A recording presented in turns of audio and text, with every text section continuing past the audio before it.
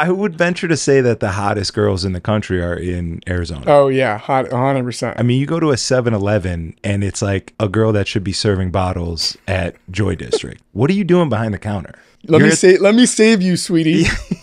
You're at the Quick Trip. You ever bottle serve? She's like, no, please. It's like, you're going to be a bottle server, and then by 30, you'll be a half-baked real estate agent.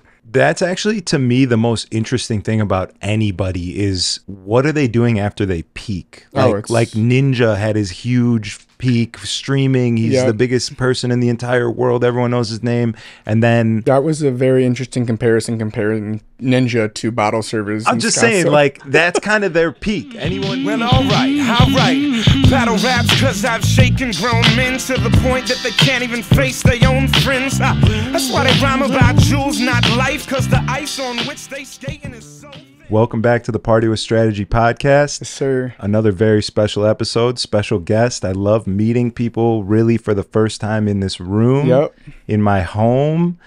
I'm more comfortable normally. They're a little bit uncomfortable, and I like that. Yeah, popping my podcast virginity, so we'll see. Raw dogging this too, have no prep at all. Yeah. No clue what's going to be asked, so we'll sure. If I embarrass myself, it doesn't count because I wasn't prepared. So okay, yeah. For everyone knows, first game's it's practice. Yeah, exactly. We got the Italian medallion. Yes, sir. That's what they call me.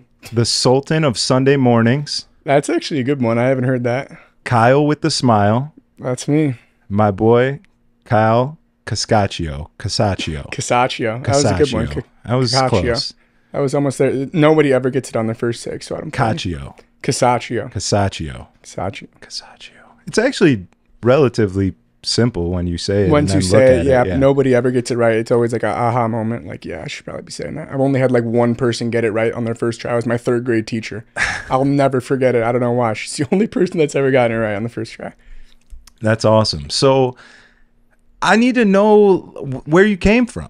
I left the Chicago industry in 2020, went to Houston, and before I left, Bottle Blonde was ruling Sunday Fun Days. When I came back, Sunday Fun Day is no longer a thing; it's non-existent, and we got this Sunday morning club. Yeah. I was an ASU guy. I was humble beginnings promoting at El Jefe at Scottsdale, and then I came over to work for 8 Hospitality. Carmen had poached me. And I was in the industry for about, say, 3 years.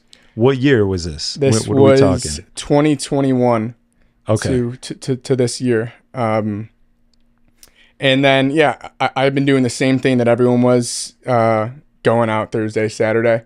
And then this past year, I had this New Year's resolution. Just because, as everyone does, I spend my Sundays just hungover watching TV, just door dashing disgusting food all day. And I was like, I actually hate, that's like the worst way to spend your Sunday. So I had a New Year's resolution that I wanted to have a good Sunday every Sunday. And for me, that was just basically doing everything that I was already doing. Like I said, watching Netflix, scrolling Instagram, rotting on my couch. So for me, that was getting outside, going on my phone less, eating better food, and all these things that would kind of help me, one, take back a day and actually get something out of Sunday. And then two, help me feel good for Monday, because if you can have a good Monday, you can have a great week. I super strongly believe that. And then I had this idea that I wanted to do something with it. I'd never really taken any action on it. I saw the way that all these run clubs were popping up, and you see that there's this need for community and something social to do that isn't going out to the bars and clubs. And you kind of say it, you realize like, yeah, there really isn't anything like that. So I started that just at a wit's end with, having to do nothing on Sundays, and had about like 10 people that came to our first one. It was like, all I had was like, I had like a blanket and like a bowl of fruit, and everyone like came was like, what are we supposed to do here? I was like, it's a good question. I was like, eat this fruit. I was like, we hang out? I was like, we just vibe in the sun on the beach, have a good time. And then I was like, yeah, I probably should start doing some more stuff, adding some more stuff to this. So, that was about 10 weeks ago now. It's grown like crazy. So how does it work? Do you have to get a designated area on the beach through the park district, or you just pull up and you're like, we're taking over this space? I just pull up and I'm taking over the space, baby. I gotta get there super early, because people do get there like really, to set up, especially to take the volleyball courts. Like people in Chicago love beach volleyball. It's insane. So I'll have to get there like 7 a.m. if I want to secure some courts, which is absolutely ridiculous. Yeah. So you're not going out on Saturday night. I have, and I've paid the price for it. So I definitely try to avoid it. I'm a Friday guy now, but Saturdays unfortunately have been sacrificed. Okay. And are you doing events on Friday? Are you still working in the clubs at all? No, not in the clubs at all. Solo now, but I do events. If I do events, I'll do them Saturday. And then like I just had the one at Castaways, and then I had the one at the Trump, which was great. And then getting up for Sunday definitely is very hard those days. But doing those events just kind of inspired by having something to do in Chicago other than just like the same things of going out to the same places with the same people. It's really easy to get to make your like this big city super small and just get caught up in this routine of doing the same things over and over. And so I think that if you come up with a thoughtful, curated experience, it's actually really easy to sell it to people and get them to come out and it's something that's unique that you're not able to do every weekend. Yeah. That's dope. I really love the concept, and I love that you just thought of this and made it happen and just showed up with a bowl of fruit and was like, all right, we're here. Shout out to the bowl of fruit, baby. And just kind of grew it from there. I mean, that's how you do it, right? Like one foot in front of the other. You don't necessarily know what you're doing, but as you're going, then you start to get a vision for it. Oh, fuck. Like, what do you got? An ice bath, I see, right? Yep. You're like, all right, we'll get the inflatable ice bath over here. Let's maybe reach out to healthy sponsors or something. You probably got like coconut water or someone that wants to serve up their drink, or what's going on. We got some juice. Shout out to my boy Juice Man Chris, Electric Elixir. He does a great job. But yeah, to what you said is I just like did it. I had actually like no plan, like really like set plan to start it. I just saw these run clubs just popping off. And I go, it's now or never. So that Monday I decided to do it that week with like no plan. Prior to that, if you would ask me, like, is this the most opportune time to start? I would have been like, no. But looking back on it, that was the perfect time to start. So when did it start? What? I think it was like, it was the second or third week of May. This year. So you just started it. Your Instagram page is up to 17,000. Yep. You're obviously growing, and it's getting huge and amazing. Correct. And people are finding out. And, what are you going to do over the winter when there's no beach? That's a great... I actually get that question asked like 50 times a day, dude. Everybody wants to know. I have no idea. I would love to say I have some idea. It's tough because right now we're at like 300 people like every week, which is just an insane number. And it's always, we have a good amount of regulars, but I would say 70% of it is just like new faces. I don't know. I need to find a space that can accommodate like that many people and all these different things. We have the beach volleyball, the cold plunges, we do the yoga. We have these different activations, these food sponsors. So finding something that can entertain all that, if you have a space, hit me up. Yeah. Hit me up. For sure. We won't pay you, but we'll give you exposure. Exposure. You get paid in exposure. Brand awareness, baby. And yeah, I'm imagining you want to stay true to the brand, to the foundation of what Sunday Morning Club is, and not do it at a bar where they're serving alcohol, right? No, you don't want to turn it into a party because you could easily go that direction, but then you're losing what it is really made of and what's drawing people in. Exactly. I've had a bunch of opportunities to do stuff like that. Different bars hit me up, or different people asking me to promote their product with a promo code, and I'm just always like, no, like I don't. It's too early to sell out. Yeah. Not that I plan on doing that, but that would be a slap in the face to the people that do support the community that actually want something like that. I don't want to be pushing some supplement for a 10% commission. That's ridiculous. That would just cheapen the brand. Yeah, I feel that. That's great. I love that. I love that you're not leading with monetary gains, and there's a true value to this because it's something that you affected you. It's a problem that you had that you found the solution to, and it's very obvious that other people feel the same way. Correct. I think that's like what I always say is the biggest thing for Sunday Morning Club is that it actually solves like a real problem. And I think that it's a problem that will exist till the test of time when people are, going out all the time. I don't think that like will ever, unless there's some magic pill that can help you never be hungover again. But that would be fantastic. Yeah. But yeah, it's a real problem. And when you say it to people like that, like you're just wasting 54 Sundays a year. They're like, oh shit. Yeah, that's pretty crazy. It's eye-opening for sure. Yeah. So. And speaking of going out all the time, let's revert back here. Tell me about ASU. Let's take it back. Because I also lived in Arizona for a year. I went to Mesa Community College. I lived with my homies who were part of Theta Chi. Oh, shout out Theta Chi, this insane house. Insane house. Hanging out at the frat house all the time, doing reckless shit. At the apartment complex? Yep. I almost burned that entire place down. They almost burned that entire place down. Legit, I almost lit that whole thing on fire. You know how there's like a clay wall surrounding the parking lot? Yes. And behind that clay wall is train tracks. Yep. We got fireworks from Safeway, which you have to like sign your name away. You have to like sign a waiver to buy fireworks in Arizona. God. And they're like they're like smoke bombs. They're not even real fireworks. No. And just for those shitty ones, it's so dry and dangerous to light fireworks in Arizona. They make you like give your driver's license and shit. So we go back to the Theta Chi parking lot. We're lighting the little flowers, spinners, stupid shit. And for some reason, I decided to put one on top of the clay wall. Oh, God. And I light it, it spins, and it falls off onto the other side. And then like, I didn't really think anything of it. I'm new to Arizona. I'm fucking around with my friends. My one boy, Khalid, actually was like, yo, there's like a lot of dry shrubbery on the other side of that wall. Like we should probably check that. And then all of a sudden we see smoke 10, 15 seconds later.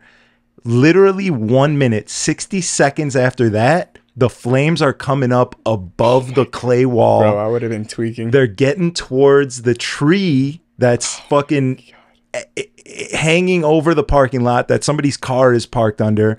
Now we're absolutely freaking out. We're running around like chickens with our heads cut off. My boy's trying to fill up a bucket of water with the hose as this flame is just growing over 10 feet tall.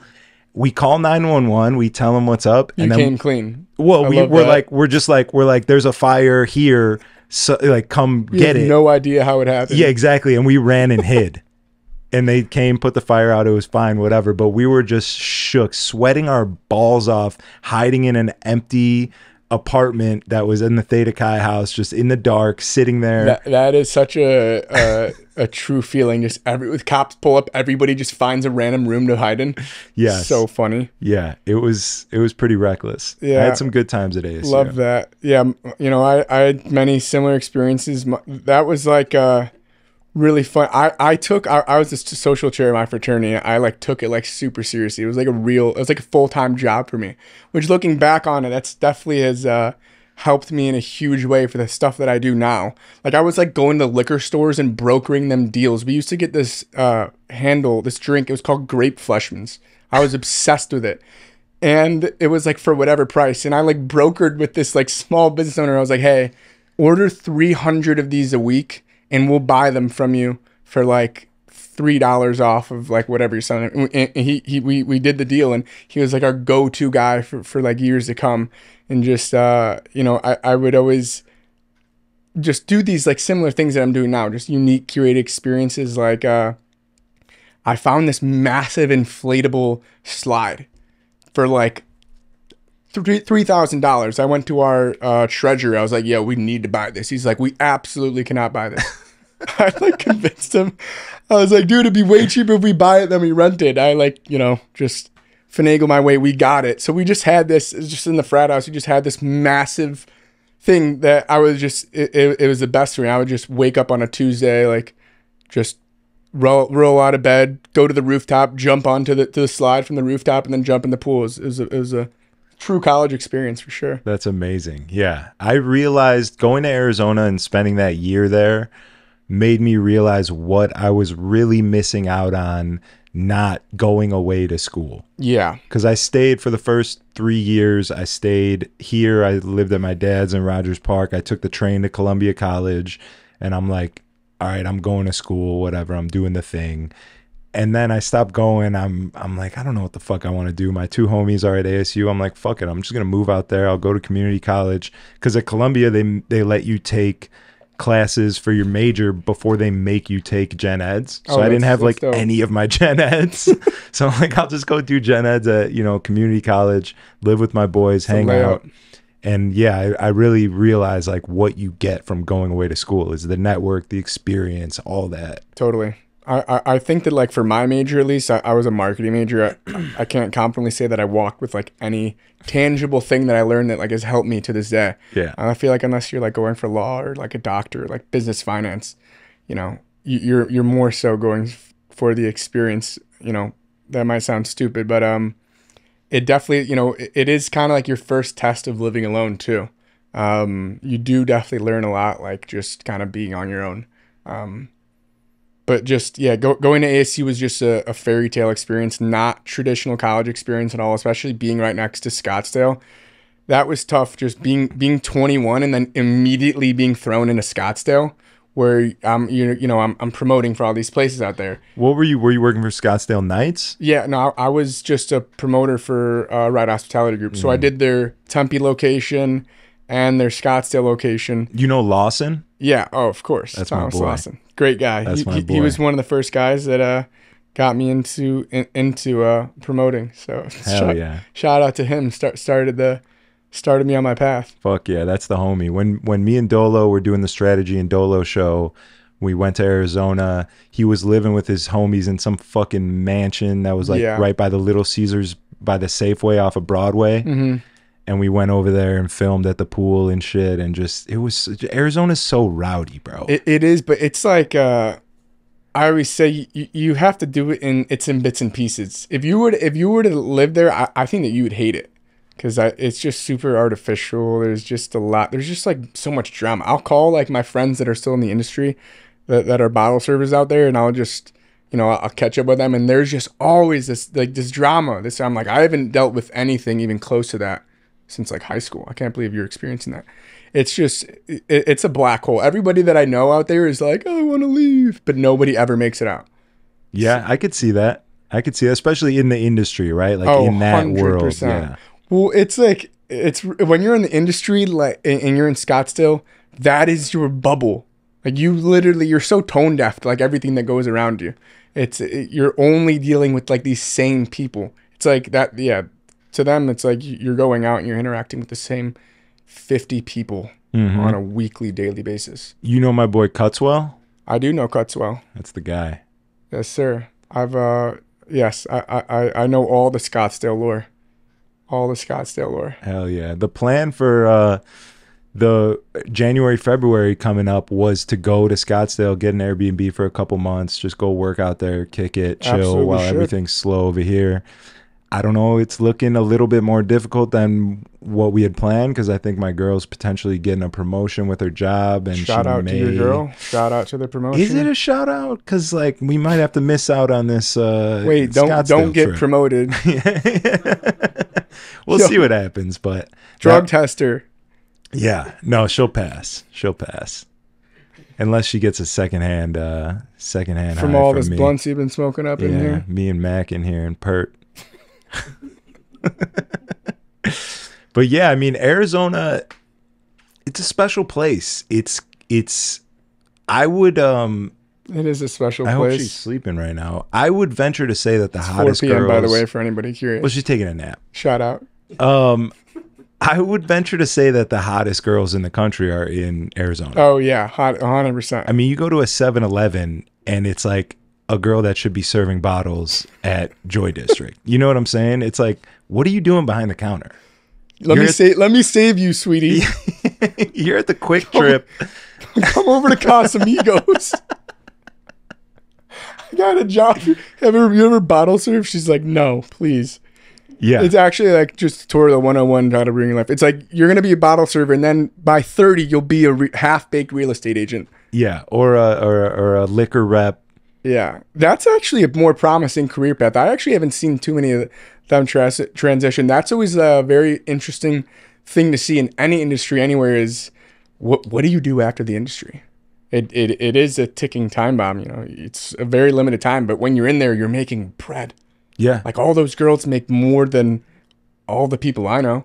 That's actually, to me, the most interesting thing about anybody is what are they doing after they peak? Oh, Like Ninja had his huge peak streaming. He's the biggest person in the entire world. Everyone knows his name. And then he kind of dissipates, goes away. Like, what's he doing now? Like, to me, that's always the most interesting thing. Like, that was a very interesting comparison, comparing Ninja to bottle servers. I'm just saying, like, that's kind of their peak. Anyone in that industry, that's like they're living that life and they're shooting things into their face and getting implants and like, no doubt, they literally they focus so intensely on the moment of that. 100%. That, like, everything after, I don't want to say gets sacrificed, but is like, you know, a byproduct of what happens in these years. It's like, to me, that's kind of their peak, unless they make something after that. And then 100%. I think you're going from living this insane lifestyle, like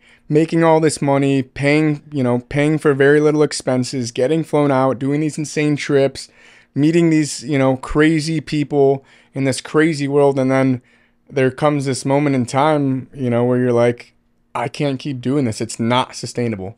It's definitely something that it's like awesome and fun to do. I'm sure it looks cool from Instagram. I would love to be behind the DJ booth all the time. Sweet. You just DJ'd at North Coast. I did DJ at North Coast. Very cool. Very fun experience. Shout out to my 50 people that were in the crowd. How did that even happen? When did DJing become part of the equation? I had always DJ'd on and off since like my senior year of high school. My first ever big gig was at Wheaton North High School. I DJ'd their dance, which was sweet. Is that where you're from, Wheaton? Yeah, I'm from Wheaton. Nice. I used to go to the Reptile Swap out in Wheaton, Illinois. No clue what that is. Lee Watson's Reptile awesome. Swap. The Reptile Swap store? They like filled a gymnasium on Saturday morning with a bunch of vendors who like breed reptiles and chickens and exotic animals and shit. So you had just a normal childhood. Not even close, actually. Yo, we should hit the Reptile Swap shop. Yeah, I was like big into animals and lizards and shit. And I had a family friend who was you gave that passion up? Oh yeah.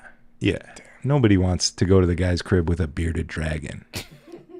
You know what I'm saying? You'd be surprised.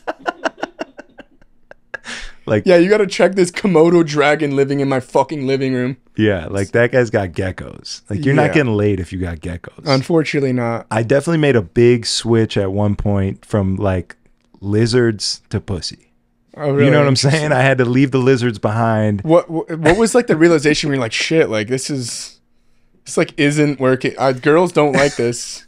So somehow it's not like computing, but I don't know if I had that realization, that aha moment, or if it just was a phase that, you were like, I'm not getting any. I have to gas the lizards. And then it was just a skyrocket. Yeah.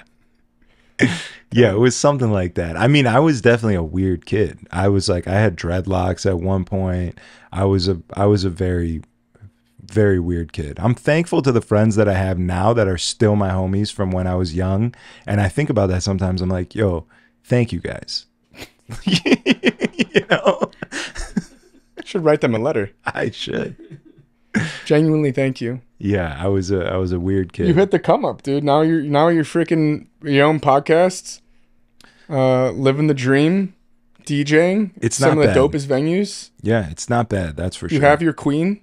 I have my queen. That's been the biggest come up. That can be it. So yeah, I love that for you. Big rebrand, and we were talking rebrands the other day, and when I said rebrands, we should talk about it. Undergoing my current rebrand. Yeah. So if this is you now, what was you before? Oh, just a horrible human. In what way though?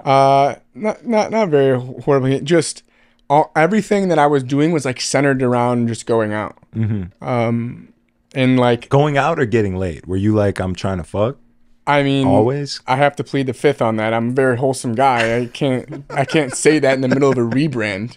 Well, you can talk about who you used to be. Yeah. I love the chase, and I loved going out for sure. It definitely was a thing that made it worth it.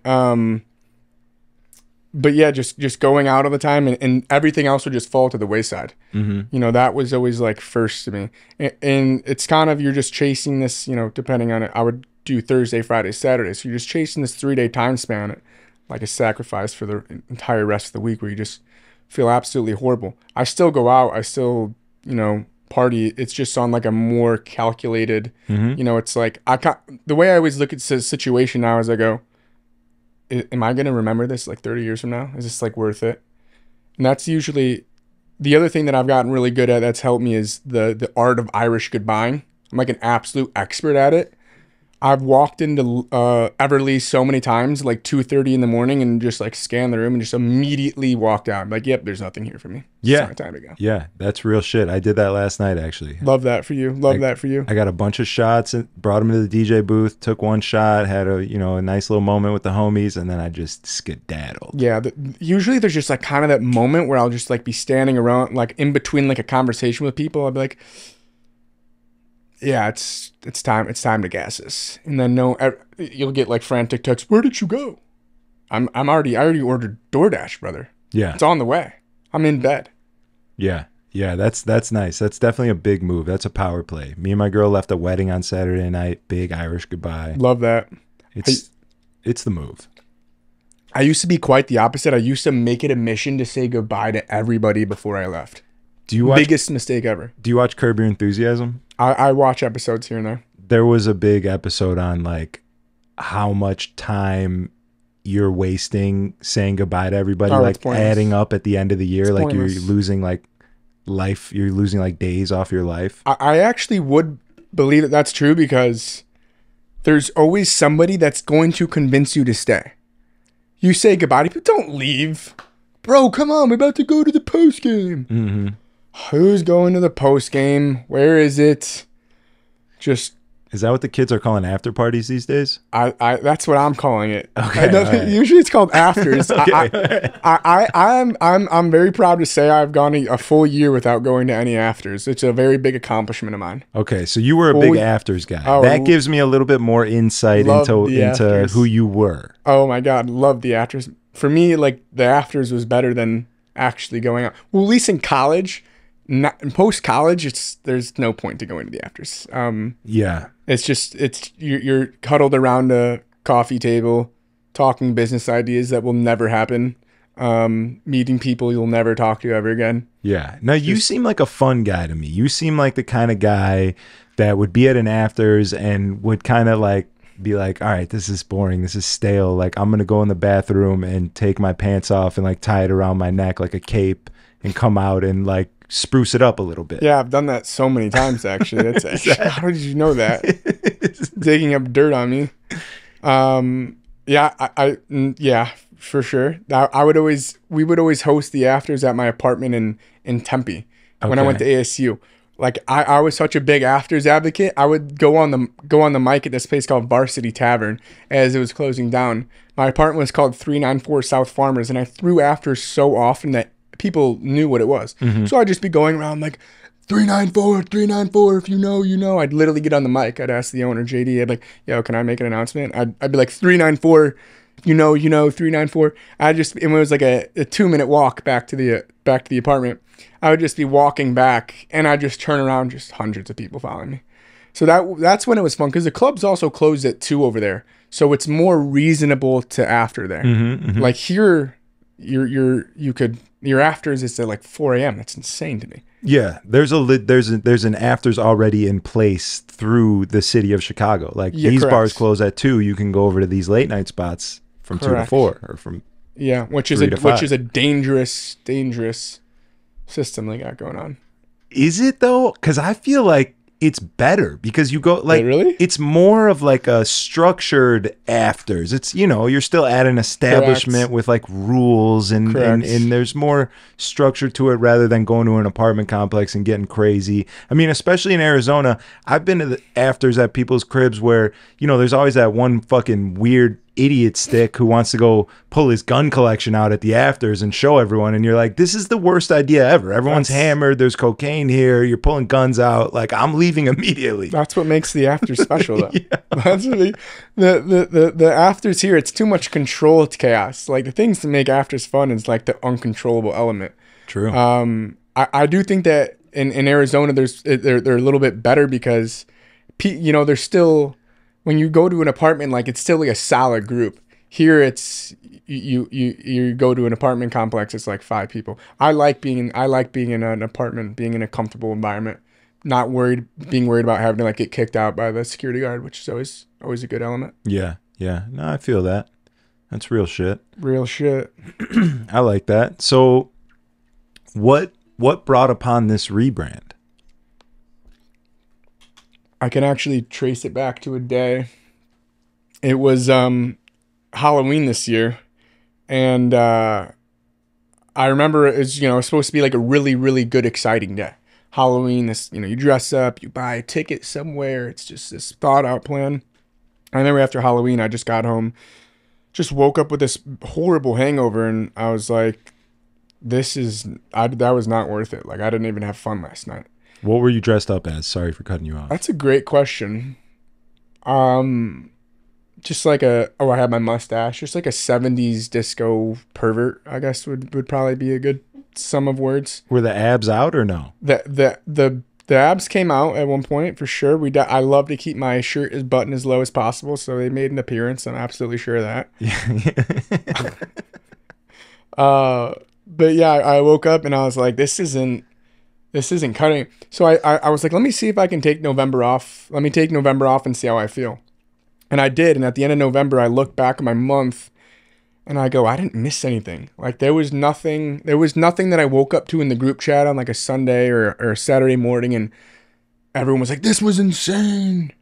Like, telling stories, like, recapping the night. There was none of that. So I was like, okay, let me see if I can go another month. Went another month. Then I had New Year's Eve, went out New Year's Eve, got absolutely shit-faced. Same experience, woke up that next morning. I was like, dude, I really don't think that like that was, like that wasn't anything that was really, really worth it for me. And at the time I was working really hard so I could, leave my 9 to 5 and work for myself. So I was just like working on some side project stuff. So I was like, let me just focus in on that. And then, about 3 months into that, I was able to quit my job. And then I kind of just had this mindset. I was like, yeah, like I hate being hungover. The risk does not outweigh the reward for me to go out on like a random casual Friday where it's just like no calculated plan at all. Mm-hmm. That's why I love the events that I do, because it's thoughtful. And it goes, yeah, I can drink and not feel bad about it, because it's like, it's an experience. It's something that I know that I'm going to go have fun at, as opposed to like just going out on a Friday night to like bar hopping in West Loop with the same people, same conversations, doing the same thing. Yeah, that makes a lot of sense, because the industry right now, I feel like, is missing that the most. There's a couple of places that have a lock on that. Like John Boy gives you an experience totally that you're going to have a great time there, and it's always going to be there's no guessing. You're not leaving your crib like, I might go have fun there and it's going to cost me this much money. You're like, I know that I'm going to go spend this much money and I'm going to have a great time, because it's consistent. It's great. They curated an experience in that room. But outside of that, there's only a couple other spots that do that. And most places are just like, hey, doors are open. We got a DJ. There's some alcohol here. Like, let's party. There's no thought going into it. Like you're saying, that when there's thought put into things, it makes it that much better. It draws people in. And that's 100%. A big missing factor right now. I feel like it's like super rinse and repeat DJ, bar, lights. Like, and I think that the things that have become like super, like centered around just bottle service. So you kind of just like lost that drive to make just like the average patron like have a really good time. Mm-hmm. At all the stuff that I do, I always try to have different things that people can interact with. That way, if you came alone, you came with a couple friends, you don't know people, you can still go and have fun. It's not like the only thing for you to do is grab a drink from the bar and hang out and have fun. So like we just did a party at the Trump. And, you know, I had these different experiences. I had, you know, an accordion player. I had a silent disco on the roof. Then inside I had a live band. And then I had another stage. And then I had a caricature artist doing drawings for people. And we partnered up with Aperol Spritz and Pompeii. And we did this thing with the Aperol Spritz and Italian ice, or the lemon sorbet. And we called it an Italian ice. So it's, you know, giving people these different things to interact with, and other than just like one thing, which is go to the bar, get drinks, and like be crowded on dance floor. That's kind of like my philosophy. Is I love the phrase of like turning bystanders into participators. Like, how do I get people to participate in the event other than just like the usual things that you'd be doing with you're going out to a club? That's amazing. We need you right now. Like nightlife, just you know, as a DJ who makes his money at places where people are having fun, nightlife is suffering, and I can tell you 100% that we need you and people like you with that mindset. Love that. I'll be the savior of the city. Happy to do it. Please save us. Yeah, I do like to consider, for the DJs, I do like to consider my events like an honor to DJ. You know, it's a good vibe. It's like you're getting a crowd that is there for the music. They wanna dance, and it's like, I think that a lot of times when I start kind of just like DJing casually at clubs, because people who just aren't really there for the music. I like going to places where they're like there, like that's like a main staple, like a main attraction is the music. It's like way more fun. What kind of music do you like? I mean, what do I like is a lot different than what do I play. Like I said, I'm going through a rebrand, so I'm on some wholesome stuff right now, like some country music. Shania Twain, of course. Luke Bryan. Yes, sir. But you know, when I'm playing, I like to play like tech house, techno. Yeah. I like at North Coast, I was playing dubstep, some hard trap. I told this guy before, I was like, because that was the first slot to play. And I was like, I thought about playing like a chill set just because there's going to be no one here. And I was like, I'm just going to fucking rip it. He's like, yeah, dude, do it. I was just up there, just fucking jumping up and down, going crazy to like 20 people. They're like, yeah. Well, they weren't like, yeah, I was like that. But they were like, yeah. Yeah. I did get swarmed after I came off stage, though. That's tight. This like 6'4" guy in like fishnet leggings and like black latex was like, can I get a picture of you? I was like, unfortunately, yes, you can. Yeah. Get in here, buddy. Did you have your shirt on or off for the set? It was on. You have DJ'd with your shirt off though, right? A million times. Is it not a million times better? Do you not feel more connected to the crowd with your shirt off as a DJ? Are you speaking from experience? 100%. You like taking your shirt off? When I was more fit, you wouldn't catch me with a shirt on. Yeah, of course. I DJ'd in Cabo a couple times. Just in the nightclub, shirt was off every night. Oh yeah, shirt was off every night. Do I feel more connected? I don't know. I do feel sicker. I feel like I'm doper. I'm like, look at me, I'm fucking ripped and DJing. But they probably think I'm a douchebag. So I don't know if we're connected. There might be a disconnect. Maybe. It's hard to say. To me, I feel like the moment you take your shirt off in the DJ booth, there's a wave of anxiety that comes over me, at least. There's like I'm that guy right now. And like you think to yourself, you're like, I should put my shirt back on. 100%. But if you push through, if you break through that, and you just fully accepted, you're like, sure, I can be that guy, whatever, who gives a fuck? I don't care what anyone in here thinks of me. Yep. That's the moment that you then become the most connected to them, because you're saying, I don't give a fuck. Look at what I can do. Check this out. Here's a treat for you. I'm going to rock this fucking place. Let me bless you. You have the utmost confidence after you break through that lull of shame. 100%. Okay, that's actually a really good point, because there is that moment where you do take your shirt off and you're like, no, like this isn't it. Because, you know, in your head, you're like expecting it. Like, oh, what? He took his fucking shirt off. And then that never happens ever. And then you're like, maybe I should put it back on. You're like checking your boy, should I put my shirt on? And if you do, then they do judge you. Then you're a bitch. Then the vibe is gone. They're like, this kid's a pussy. Like he put his tarp back on. And after he took it out, like, what was the point of taking it off to put it back on? Exactly. But if you do fight through it, they have nothing they can do but respect it. And especially if you're going crazy and you're throwing bangers out and you're jumping up and down. I'm very theatrical when I DJ. I like jump and like pretend like I'm throwing shit all the time. Yeah. Like, yeah.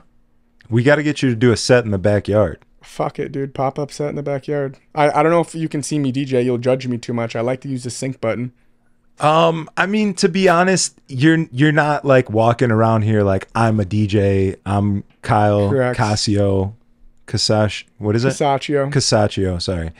DJ Kyle Casaccio. So like I can't judge you. You know what I'm saying? Yeah. Like you're just doing it for fun, and I respect that. Dude, if it sounds good, I'm into it. I haven't even come up with a DJ name. It's crazy. People always ask me like, what is your DJ name? I'm like, it's just Kyle Casaccio. Yeah. Somebody has to come up with a good DJ name for me. People always said to me like, I'll come up with a name for you. No one's ever come up with one. I think you need to be the Sultan of Sunday mornings. Sultan of Sunday mornings. That's a sunset Sultan set. Shit. I mean, yeah, you have a really good track record with DJ names, with DJ strategy. So I should My brother gave me that. Well, yeah, I was gonna say, how did that DJ name come about? It is very hard to come up with a DJ name. Like I feel like if you're not like this like big producer, it's like one day you're just like DJing, you're like, yeah, I'm just gonna tell everyone to just start calling me that. Yeah. They're like, what? No, I'm not doing that. Yeah, it's a lot harder to be self-proclaimed, to come up with your own name. It's Correct. A little bit easier if someone dubs you something, gives you a nickname, whatever. Yep. I can understand that. Yeah. So yeah, I mean, I was like making beats and stuff, hip hop beats. I was probably in like 8th grade or something. My brother was a rapper, and I told him like, yo, I think I'm gonna call myself Tempo. And Fire. He was like, that's gay. He's like, fuck that. How about strategy? He goes, that's gay. You got to be strategy. And I was like, all right. And that was it from that day on. Okay, well, at least you got it on out early on. Yeah. For me, it was like when I was starting to think about like maybe I should get a DJ name, was like 24. So that'd be like, yeah, no, that'd be like an identity crisis. What were some of the options? I don't even know. All horrible. I tried to forget all of them. Just like DJ Spiderweb. Like, what? No. Peter Parker. Yeah. Fucking sick. That'd be kind of a tight name. Coming up with a good DJ name is hard. Because, okay, no matter what, in the beginning, it's always a bad name. Like, if I were to start calling myself Skrillex and I wasn't Skrillex, I'd be like, that's a horrible... Or like DJ Snake, they'd be like, that's terrible. Yeah. But like, once you become who you are, then the name is sick. It's kind of like the taking your shirt off. You got to just do it and have the confidence with it and push through. And yeah, I think that's with like anything in life, is just going through that, you know, when you take that risk, and it's either you own up to it and you don't back down, or you do and then you look even worse. If I always say is if you don't back down from whatever it is you do, or you own whatever it is you do, they have no choice but to respect it. Yeah. For sure, yeah. It's there's like a whole little saying or monocle, or is that even the right word? I don't know. Monocle, something, yes. Mana something. I don't know. They hate you and then they respect you and then there's like a whole thing. 100%. I don't even know why I brought it up. That was definitely something that I experienced with Sunday Morning Club for sure. Especially like for me, because I had been that guy that went out all the time. And then all of a sudden, I'm like promoting this health and wellness social thing about taking back your Sundays, and instead of like not being hungover, and people are like, what are you doing? Like this guy? Yeah. Oh my God. Exactly. They're like, you have no authority to tell me. You were just like telling me to come to your party at Joy Roof. So yeah, a lot of people, friends from college, ripped me, saw some things in some group chats, people making fun of me. This will never work. This is so cringe. This is embarrassing. And at first I was like, yeah, like it is embarrassing for sure. But now I think like you said, 16,000 followers. And now everyone's like, dude, that's freaking sick. I want to be a part of it. Can I get equity? I'm like, I don't even know what that would mean. Yeah. So it is, but I did tell myself that same thing. I go, I'm just going to go all in on it. And if I go all in on it and I fail, whatever, people will forget about it 1 year from now, 6 months from now. Mm-hmm. But the only thing that allowed me to be successful with it was that I went all in on it. And then I wasn't half-assed at it. And I knew that people were making fun of me. People were making fun of me to my face about it, which understandably, if the roles were reversed and I totally would have been giving someone shit for it for sure. But I think that now that it's like been drawn out, you can kind of see like what the actual mission of it was. And I think why you actually see it is important, and why people actually do come to it, because it is a real problem that needs to be fixed. That's great. I got to take a piss really bad. Pop off. So I'm going to take a leak real quick. You need anything? The Party with Strategy podcast has a brand new sponsor. Make sure you guys go check out Rendezvous Limousine Services for any of your travel needs around the Midwest. It's the best you can get, top notch. Let's be honest, everyone's a little sick of buying Ubers, getting charged for Uber X's like they're black cars, and you know, the market's just not what it used to be. You might as well go with your best bet, Rendezvous Limo Service. They got party buses, they got Sprinter vans, they got Escalades, they got Navigators.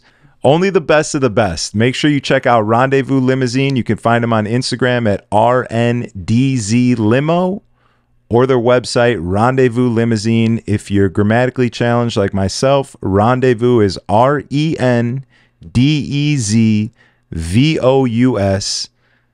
And we might as well do limousine as well. LIMOUSINE. Rendezvous Limousine. Best you can get anywhere you want to go in the Midwest. Airport pickups, drop-offs, party buses. Just going to see a friend. Do it in style. You know what I'm saying? Let's get back to the episode. Thank you guys for watching.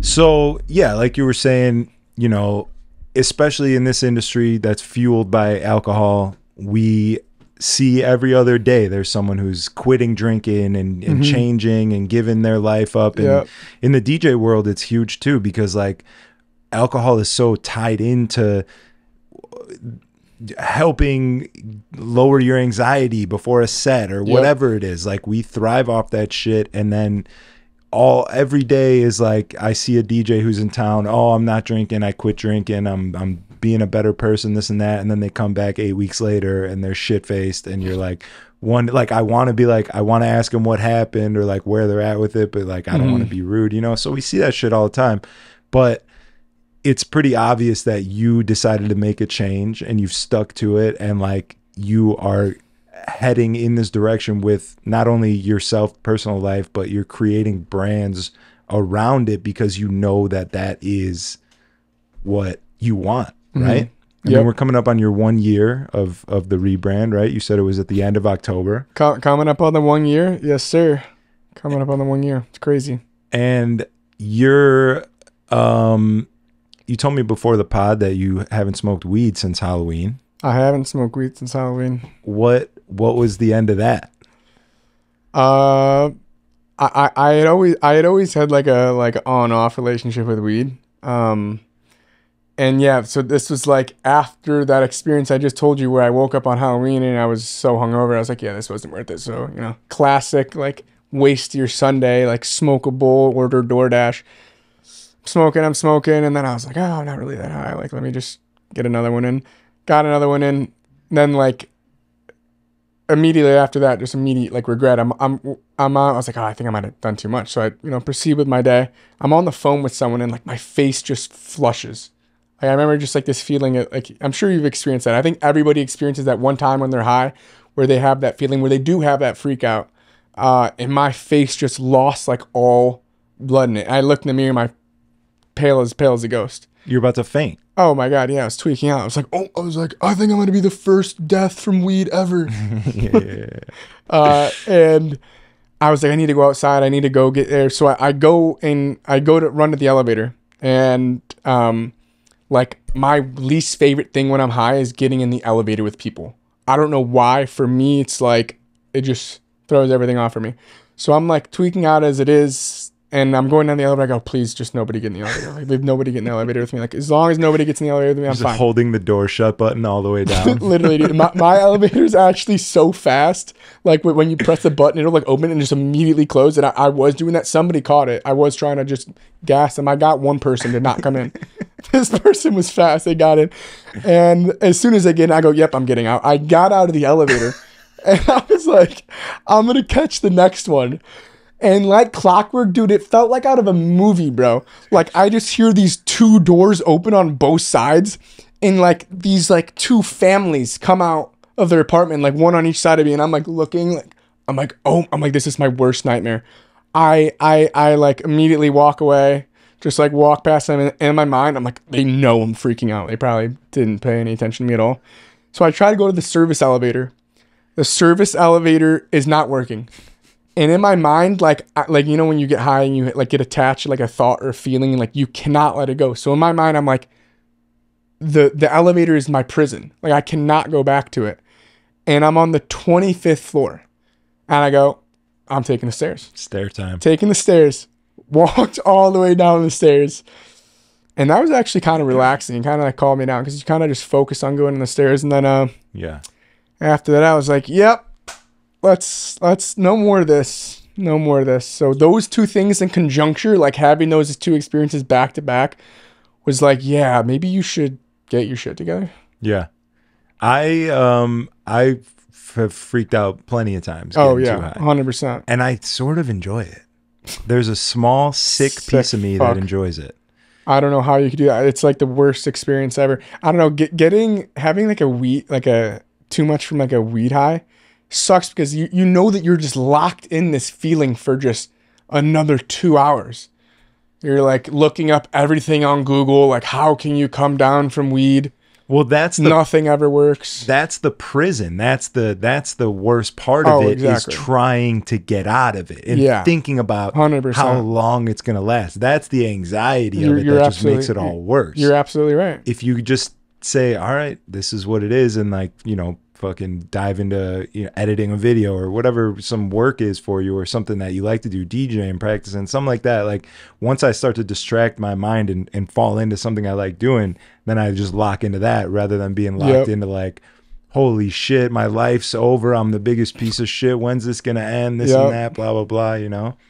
But, yeah, there's a small piece of me that enjoys it because it really only happens to me when I don't have everything else in order. Oh, like, yeah. Had I went out and drank all night and I was hungover and I skipped doing the dishes and I hadn't been to the gym for 3 days and like the compilation of all those small things start to add up, then I get high and then all those things are top of mind. Oh, yeah. All those things are right there doing it for me. Yeah, what I used to always say is like smoking weed in college was so much more fun because you're so carefree. Yes. Now doing it, I'm like, you know, you get high, you're like ready to relax, like lock it, and you just like feel this like jolt in your body.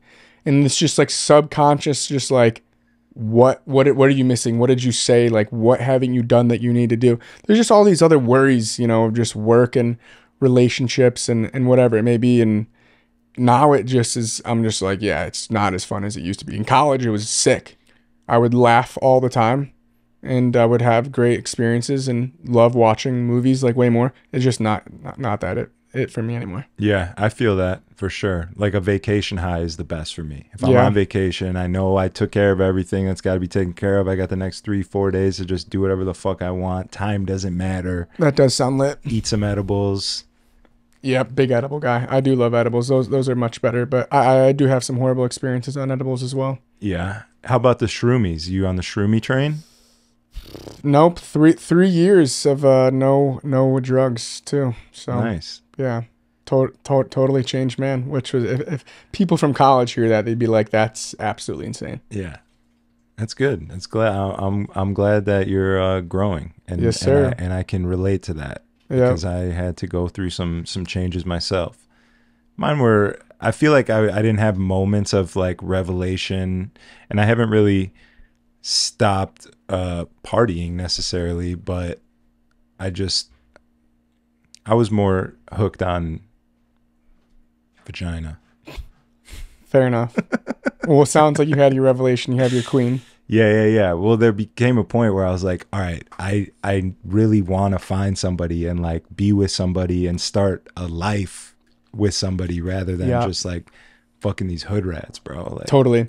I think that for me too, because, you know, part of that was, you know, I think as you get older, all people seek that as well. And for me, I was kind of like looking at myself, looking at like my ideal dream girl.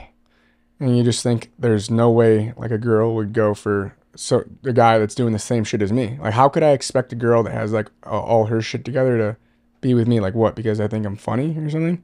So I was like, I need to have my life in order in all these different areas to attract like someone that has that same order and the same things that I want. So that was kind of like a big thing. Not that that's like a main focus of mine right now. I don't think I have like any time to have a girlfriend, but you know, being the person I think that the person that I would want to be with would want is definitely important for me. Exactly. Yeah, that was huge. And that took a long time to realize. I had to delete tens of thousands of nudes out of my phone. Damn. R.I.P. Yeah. What? No, go ahead. You sure? Yeah, I'm sure. Your stash is looking good though. It is looking good. It's really thick. It's making me a little bit insecure, but I'm just glad that you're here. I can rock a good stash. Yeah. And what's funny, I actually haven't rocked it in so long because I used to always say that I would, because my facial hair grows back so fast. So I always say I would go in different phases of facial hair, and different facial hair would attract different, types of women. Yeah. The mustache was like, the girl with daddy problems, which is always fun. That's so funny that you say that. I could definitely relate to that for sure. Yeah. And I haven't had this in so long. I've been like kind of clean shave, like slight stubble is, what I've been doing recently. And whenever I had a mustache, everybody would be like, except for guys would always be like, dude, that's fucking sick. Girls would be like, please shave it. Like, please shave it. And I would never listen to them because I'd look in the mirror. I'd be like, I look sick. And I just did it for the first time. And I go, okay, I see what they're talking about. Like, yeah, like there's no need for me to have this. There's something in our DNA, like biologically, I think through the years of conquerors having mustaches or something of that nature. Yes. Where we're drawn to it. It's like there's a sign of a power. There's a power 100%. That comes with it. Mm-hmm. Not everybody has the honor or the ability to be able to rock like a full, like thick mustache. Yeah, you're sitting in the room with one of them. That's crazy. I just should chills run down my body. My hair is sticking up. But yeah, I think it is actually funny how often you will go out with a mustache and you will get complimented. Be like, dude, that's fucking sick. Sick stash. I'll be like, thank you, bro. They're like, any girls say anything? I'm like, no, nothing. Yeah, it's polarizing. There's the girls that like them are like all about them. They're all in. Like they're obsessed with it, which is. Yeah, you got to find those. There's a very, very small demographic of girls like that, and they're all like the similar type of girl, which is very interesting. Yeah, it's true. So, I just saw that you got back from Nashville. Yes, sir. And you're starting Sunday Morning Club Nashville. Sunday Morning Club Nashville, baby. How does that come about? Just with the way that things were going with the Chicago one. It was just like so explosive, and like we've been saying, I think it's a real problem, and it's a real problem everywhere. So I think it's something that you can rinse and repeat. And I saw the success of it, and I knew that Chicago was going to die down at some point just due to weather. What we'll do in the winter is hard to say, but a place like Nashville where it's warmer for longer, I could kind of start that up at the time that I did, which was about 4 weeks ago. And now we'll be able to run that to November. But how it just came about was, why not, I guess? Like, why not keep going for it? Why keep with just Chicago? It's kind of one of those things where I didn't even give much thought to it. I was like, let's just go. Yeah. And if it doesn't work out, it doesn't work out. Like, who cares? Is it Nashville because it's close to Chicago? Because, I mean, if you're thinking like longer lasting weather, Florida, Arizona, something like that. I had a buddy of mine named Casey who kind of is like on a similar path as me. And we had talked about Sunday Morning Club, and he was like, dude, like, I love what you're doing. And I had asked him, I go, you should start one out in Nashville. I was like, I'll help you. I'll give you the sauce. You can use the name, and I'll help provide you with all the materials and the stuff that you need. And we just did it. It's one of those things where it's like, if you give too much thought to something, it's just not going to work out. So my mindset of everything that I do is make decisions quick, and I'd rather make a wrong decision quick than wait too long to make the perfect decision, because you can't think your way through a problem. You just have to do it, and then you'll find the right solution. So we just did it, And there's definitely been working out some kinks because, you know, it's completely different than Chicago. Chicago has a beach and it's next to the lake. So I can get my water for the cold plunge there. Like in Nashville, there's nothing like that. So it's been problem solving for sure, but you know, just go for it and you'll see where it takes you. Nice. Where do you work out at?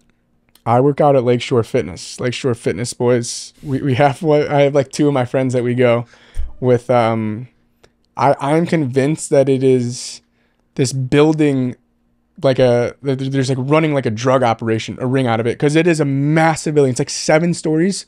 There's maybe 5 people there when I'm lifting every time. It's the most insane thing ever. Really? Yes, Maybe sir. they could do the winter Sunday mornings club in there. Dude, I thought I talked to them about it. You did? They're like, are they members? I'm like, no. They're like, I'm like, guys, come on. I know that you guys, I'm like, you guys either are doing something fishy or you guys need the money. Like, come on, I'll give you some exposure. Yeah.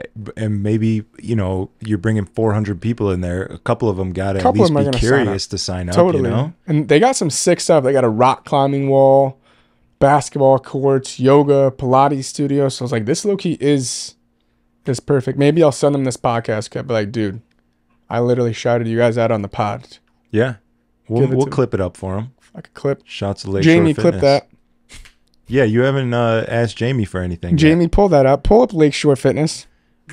Are you a big Rogan guy? You listen to a lot of Rogan? No, I don't listen to him. I like Joe Rogan. I'm not like listening to his podcast before I go to bed. There's definitely some episodes that I've listened to in length now for sure. Yeah. The newest one with Brett Weinstein's amazing. If you want to check it out. I do enjoy the stuff that he's had a couple with him. Mm-hmm. I do got to check that They're out. usually bangers. Like he usually comes on with a. Those are the stuff that I like. Like I like when he has like the people that do physics on. Not that I know literally anything about physics. I'm an idiot. But you know, they'll always like tell you some secrets of the universe. Stuff like that is entertaining for me. Yeah, it's dope. You listen to any podcasts like religiously? Other than the strategy podcast, no. Did you listen to any episodes before coming on just to see what's up? I watched the clips. I see the clips because, you know, that's the juicy stuff. So I figured you'd be asking me some hard-hitting questions. I thought that you asked the bottle girls some tough questions for sure. Yeah, and they're, you know, because it makes them a little bit more uncomfortable and they get giggly. It's like a good icebreaker, you know. It's like you're. I mean, I've dabbled with you, and you're kind of a pussy about it, so I don't really want to ask you. I feel like we're not gonna get anywhere. Yeah, I would just fucking walk out. Yeah, that's it for me. Fucking calling me a pussy.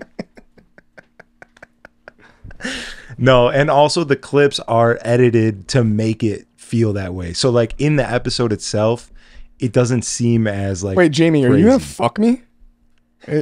You're gonna make me look like an idiot? You're gonna clip stuff up? Yeah. It's by his way, his name isn't Jamie.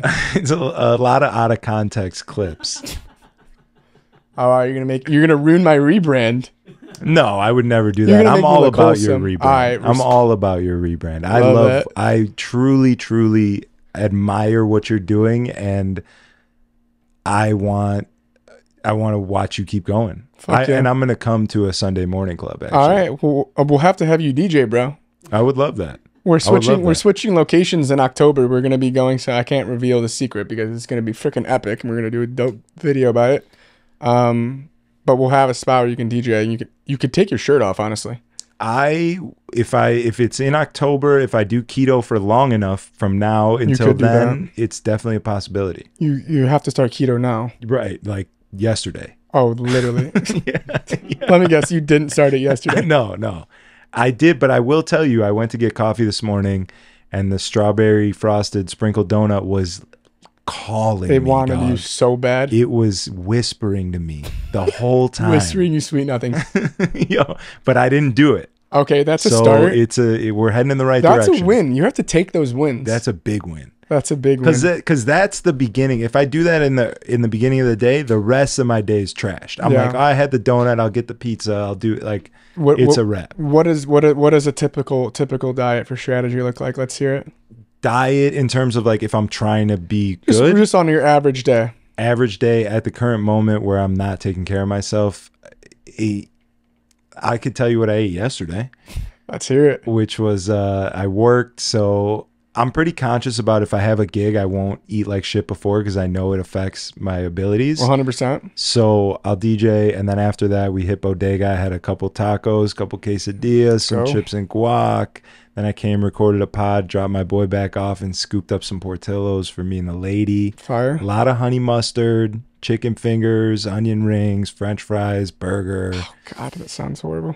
Yeah. I mean, it sounds amazing. It sounds like you probably felt horrible after. Yeah, for sure. This morning. Woke up like, fuck. If you could have your ideal diet, what's strategies like I'm getting back to like spring break shredded diet? Yeah, I did like 3 very solid months of keto, and like good keto, not like eating cheese off of a Little Caesars pizza, like good whole food steaks. I'm cooking my own shit. I'm making good high quality burgers. I'm eating high quality meat, and I'll do fruit with the keto. So it's not really keto. So you're eating red meat and fruits predominantly. For the most part, yeah. I mean, that makes you, I just feel like a god. Like 5-6 days of that, and I get all the junk out of my system. Like I'm clear headed. I'm feeling good. I have confidence. Like it's crazy how much that affects you.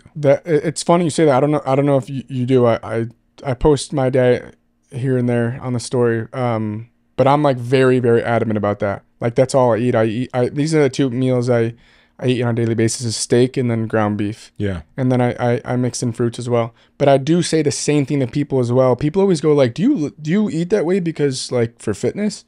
Which is on the contrary. If I were trying to get big, I'd probably just eat shitty so I could just dirty bulk and get as many calories as I can. But the reason why I eat like that is exactly like you said. You feel just completely different person. I always say like there's this overarching just idea of just you eat to feel good. But like, what does that even mean? Like, that's just such a broad statement. So it's like, you know, I'm happier. I sleep better, so I sleep less, and I smile more. I laugh harder, and I'm more confident in myself. So I take more risks, and the conversations flow better. I'm more more mental clarity. So I'm talking smoother, and my thoughts are more, clear. And so all these things of just, it affects me in every aspect of my life. And when I cheat on it, I'm often reminded as to why you don't do that in the first place, because it's just polar opposite.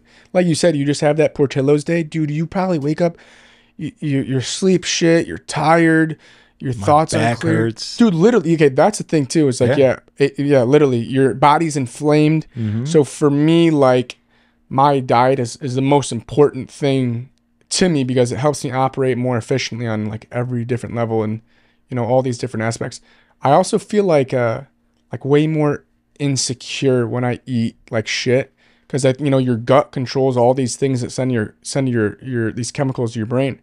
I just feel more confident when I eat the way I do, not because I'm like happy about the way I'm eating, just like this feeling I can do anything. Yeah. That's all 100% real. Like, and I can tell you that through experience. Mm-hmm. Like, I'm not, there's no studies that I read up on that I'm regurgitating. Like, I'll tell you through my own fucking experience that is true. For 100%. Sure. Something that I do, a little exercise that I try to do with myself, is I always try to make it a point to talk to strangers. Just like whip up conversation, because I think it's, being social is a skill, and it's something that you have to like work out. And I'll always notice that I won't do it whenever my diet or like my regimen slacks. But when I do it, like I always love whipping up conversations with people in elevators, like in my apartment, because they'll always be so caught off guard. Yeah. I'll be like, hey, what's up? They'll be like, what? I'll be like, yeah, what's up? What'd you do today? And because they're so not used to it. Yeah. Like nobody does that anymore, because, you're all in our own world, AirPods, your iPhone, and just, so when people do that, it's always like a really weird experience. Or if I'm like walking, I'll just be like, good afternoon. Like do a double take. What the fuck did that guy just say to me? They want to fight you. Yeah, literally. They are so caught off guard. But I think that when you after you'll have that, interaction, people feel more positive about it. But it's always interesting just, talking to strangers. Yeah. Yeah, my diet is my biggest vice, for sure. Food is my biggest fucking vice. Yeah. There's no doubt about it. The way that some people struggle with alcohol, I don't have that. I don't give a shit about alcohol. 100%. Food, I'm like, pizza, bro. I wake up every morning, it's just pizza. Literally. Pizza. I think that drinking definitely makes it a lot harder, because when you're coming home after the bender, you're like, dude, give me the most disgusting thing on the DoorDash menu and get it to me now. And it's also late night. You can't even get something anything. Yeah. No. What's helped me is I only eat the same things every day. My diet is super boring. Like I said, ground beef, steaks. It's super repetitive, but it works. And if you try to give yourself too much decisions, people always ask me, like, what do I do? What do I gotta do? I eat the same thing every day. Just find like those 3 staple meals for you. What I always tell people is find what you want to make for breakfast. Okay, start doing that every day. And then graduate to dinner. And then graduate to lunch. I think lunch is the hardest because people, are living their lives, going to the office in between work. So, start with, do that last. But if you can get your breakfast and your dinner, and then you can tie it together with your lunch, and you can have those 3, it makes it a lot easier. Just take it step by step. People fuck up because they try and go all in right away, and it's too much. Yeah, that's real shit. Real fucking shit, dude. Diet advice. I would take my shirt off. He did ask me to take my shirt off, but can we get at least one clippable moment for the out of context clip? Jamie, just pull up a picture of me shirtless. We put it up there. There's a bunch on his Instagram. I was looking through them earlier. Take a look. There's some dope ones. I've definitely been getting more risky with posting that. Just fuck it, sure. Put a picture of me shirtless on there. I don't care. You earned it, my boy. I did. Why? That's my thought process. Is like, why do it if I can't even upload a pic? Yeah. Like, I just worked out for 2.5 years to not upload one measly pic. Yeah. I'm allowed that. At least as long as I'm not like doing it in the story like every day. Like, just came from the gym. I never do that. The only time I've ever posted about going to the gym was when I hit a bench PR, which was sick. What was it? It's 300. That's huge. How much you weigh? Right now, yeah, right now I'm super light, like 158. Just because 300, that's crazy. I know, crazy. I was about 169 at the time of doing that, 168. But with summer being so active, Sunday morning club, I like never eat anything because I'm on the beach from 7 a.m. to 7 p.m. a lot of times. Yeah, when do you guys wrap up? Because there's no shot I pull up before like, I'd say 11 a.m. would be a strong. See, that's when we start. We do start 11 a.m. Okay, cool. The Sunday morning club, the name is a bit misleading because I know that's how most people are. So before I even came up with the concept, I had the name. Yeah. Because I was doing the Sunday regimen. I go, Sunday morning club, like, I'm going to do that. And I was stuck on the name. And I tried to like do something because I was like, maybe I should do it at 12. And I was like, Sunday afternoon club. I was like, that doesn't have a ring to it. Doesn't hit right. So I just did it barely enough to where I can call it morning. So that's good. But we wrap up at around, it depends. I say 3 p.m. But people like to stay there a lot later.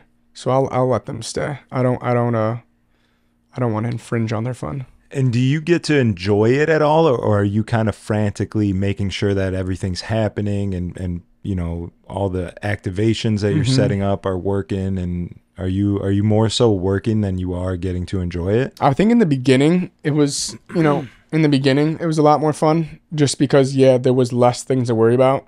Now I do like to make an effort of introducing myself to everybody that comes. Because, I want to thank them and hear how they heard about us. What are they usually doing on Sundays? Learn a little about them. And, I think that's how you really build the community, is getting to know the people that are actually coming out of this thing that you're doing. So I do still enjoy it 100%. It's fun. When I first was starting off with it, was a lot more like I could do the stuff that I want to do. So I would play volleyball like the entire time.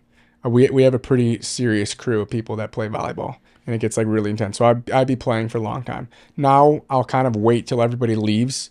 And then that crew that, plays pretty intensely with me will stay after and we'll get some good games in. Nice.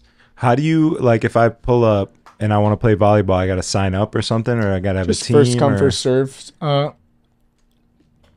I like to curate it as just like a hangout. Like, I don't want to like make it too like corporate and like too many systems. It's like, we got the ice bath. You want to go in, go in. You want to do yoga, do yoga. I don't want it to become too much of this organized thing, because then it almost loses that authenticity, because the thing about it is it's just a hangout. You know, come hang out on the beach. Come get outside. It's not like, come do this station and then at 7:30 we're doing this and then you have to do this. It's like, dude, you're here for yourself. Enjoy yourself. Do as is. I'm sure some people would appreciate me putting some structure into the volleyball because they're like, some people are shy. They're like, how do I get into a game? I'm like, just go out there. Yeah. But that's good. Teach them how to be more social. Make them, 100%. Living in that uncomfort is how you get comfortable. Absolutely. That's like a point that I always reiterate to people because I do get that a lot of like, I want to come out, but I'm nervous. I'm shy. I just moved to the city. I don't know anybody. And I go, well, you're not going to meet anybody. You're not going to make friends if you don't put yourself out there, and even that in its own is a risk. So with anything in life, the only way to be rewarded is to take risks. So, you just got to put yourself out there. I always say the people are thinking the exact same thoughts as you. But the reality is everybody's too busy thinking about themselves to even notice what it is that you think you're doing or how it is you think you're embarrassing yourself. It's really, really easy to get caught up in our own world and think like everybody's thinking about us. When reality, everybody's just thinking about themselves. Mm-hmm. When I was in the car right here, definitely some nerves for sure. I was like, oh, what if I say something? And then you just kind of have that realization like nobody's even going to remember a month from now. So who cares? Yeah. That's real shit. Fucking just dropping some wisdom on this bitch. That's kind of like my favorite part about committing fully to the pod and doing it every single week, twice a week, is sometimes I do, an episode comes out and I'm like, fuck, I hated that episode. Yep. Like it eats away at me. But then I know another one comes out next week and another one comes out after that and another one comes out after that. And I'm filming one tomorrow, so I'll be better. You know what I mean? Like, totally. You just you just eat that. 100%. It's like, whatever, we're moving on. I mean, even for you, like, I'm sure that starting the podcast in its own was a risk. I'm sure, always doing things where you're putting yourself out on the internet with such like free, speaking so freely, there's always that room to judgment or like, he thinks he's so cool that he could start a podcast. He's so interesting. Yeah. But it's like what we were saying earlier. You commit to something so much, people can do nothing but respect it. Yeah, 100%. It's crazy. It all ties back. Like, there's really only like so many principles that are so true. Literally. And they all are represented in different ways in different situations and things. And it's like, it always ties back to that. It's like balance, right? Like anytime I'm overthinking shit, I can always relate it back to balance. Like that's all it is at the end of the day. You're doing too much of something, you either gotta completely stop it or remind yourself that you need fucking balance. Like overdoing anything can turn into a disaster. 100%. I think that's like definitely there's something, and that kind of goes back to what you were saying earlier about how the DJs and then like, I quit drinking and then 8 weeks later they're full crash course. For me, I've never said that I like quit drinking. I still do plenty. I go out all the time. I just do it less. And that is that balance. So, work hard, play hard. And so I usually will just kind of like work until I can't. And it's like, okay, I feel burnt out. Like, let me take a day off, or, I won't go out, and I'll wait for something big. And if that something doesn't come and I'm like, got the itch, I'm like, yeah, fuck it, let's let loose. But it is, I do always say that. I think everything in life, is definitely about balance. Hell yeah. We should go have a night. We should go have a Friday night. Let's freaking rip it, dude. We should go fucking rip it a little bit, have a good time. I do late night at liquor, so a lot of times if I'm not working before, I'll go out at like 11, 12, schmooze it up, go see some people. What's one of your favorite spots to go? Joy District. Till I die, represent. Shout out Joy. I love Joy District. Who the fuck is Carmen Rossi? Who the fuck is Carmen Rossi? Fuck that dude. Love Carmen. No, I have such deep roots to that place. I always say it. People always come from out of town like, where do I go? I go Joy District. I think for the summertime especially, it's like the most unique place. I think that's why it's been around for so long. They do a great job making sure that they keep it fresh too. They keep the atmosphere new. Totally. They're always redoing shit on the roof, redoing shit in the club, decor, moving the booth, doing the lights, adding things. They definitely do a good job with that, and I respect that, because some people just ride the shit till the wheels fall off. You know? And that's like not like that's not even just like a business plan. It's just like, yep, let's open up a bar, put a DJ, alcohol. I think that Carmen is so successful in hospitality because he's super strategical about all these things, and he's like very like business minded. You know, I think that one of the things that we did that was super cool was the Studio 54 pop up, which is, you know, that's a unique thing that, you know, you can look toward once a year, and it's a cool theme and these different activations and these interactive elements, and you know, you got the confetti and the sparklers and these people walking around on stilts, and you know, stuff like that keeps a place fresh. They do a good job of that. I think that's why they've been relevant for so long. Yeah, he crushes. Shouts to Carmen. I want to get him back on the pod. Boy. But yeah, I don't want to hold you up too much. You're a busy guy. You got a plan for next coming up Sunday. Yes, sir. I might commit right now on camera to coming. I got to talk I'm calling Cap. I got to talk to the warden, but if she approves, we're there. Okay. I got to go. I mean, what stopped me? I don't have anything going on. You know what I'm saying? I don't know, being hungover. We'll have to see. No, I don't really get that hungover, to be honest with you. That's not a big thing for me. That's insane. That's like I'm like the biggest pussy ever when I'm hungry. Everything in my life stops. Yeah, I got a couple friends like that. And I've never really felt that. I've had a couple bad hangovers, and I'm like, thank God that this is not a regular occurrence. Yeah. But I do like to, I like to get drunk early, and then I like to kind of smoke weed the rest of the night and coast. So fucking sick, dude. Fucking Jamie, clip that. It's gonna be the fucking intro. Yeah, we'll get something good. This is a great pod. Thank you for coming. Love I appreciate you Super coming all the way out here. Yeah, thank you. Wait, do it. I have a question. What would you rate my first ever podcast on a scale from 1 to 10? I think that you were fantastic. There's nothing that I could say went wrong or you could improve on. I mean, what a real podcast is just representing yourself as authentically as possible. Love that. And so like a numerical value. Yeah, I think that you did that well. Number out of 10? Out of 10, I'd have to say 8.5. I'll take that. You did kind of puss out when I asked you about getting laid in Arizona. Yep.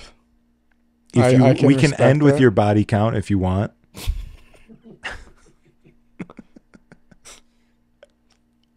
No. That's the clip. Jamie, don't clip that. Jamie, do not fucking clip that. So yeah, I mean, we're at like a wholesome 7, very wholesome 7. Yeah, it was a wholesome pod. There's definitely a lot good information, and love that. That's great, and people should take advantage of that. I'm glad that everybody got to learn the real me. This was really exciting. Yeah, tight. I'm excited. I'm excited to see what comes. I want to have you back, maybe with a guest or something. Okay. It's always fun to have two people who like know each other well and have a good rapport and like inside jokes, and you know, we get a little. We'll have to get Nico on the pod. Nico, which one? Nico Palalis. Who's that? Do I know him? Yeah, you did. He's the guy from F-Boy Island. You did a call with him. I did a call with him? Yeah, for a podcast. That's what he said. Nico Who Palalis. Called him? I think you did. No. Maybe he's talking about someone else. Nico. He's from Chicago? From Chicago. Was on F-Boy Island. I might look like a total asshole right now and may know who that is, and I just got to see his face because I'm bad with names. He's a cool guy. You should check him out. He's funny. He'd be a great guy to have on the pod. Me and him would riff well together. You guys are tight? Oh, yeah. Oh, let's do it for sure. Me and him, that's our, like, I don't know. We have a very good riff together. Oh, fuck yeah. Fuck yeah. Yeah, let's do it. We'll get him on. All right, podcast. This was fun. I'm the host now, so I'm going to do the outro. We'll see you next week. We'll see Strategy at Sunday Morning Club. Probably not. Thank you for having me. And shout out to Jamie.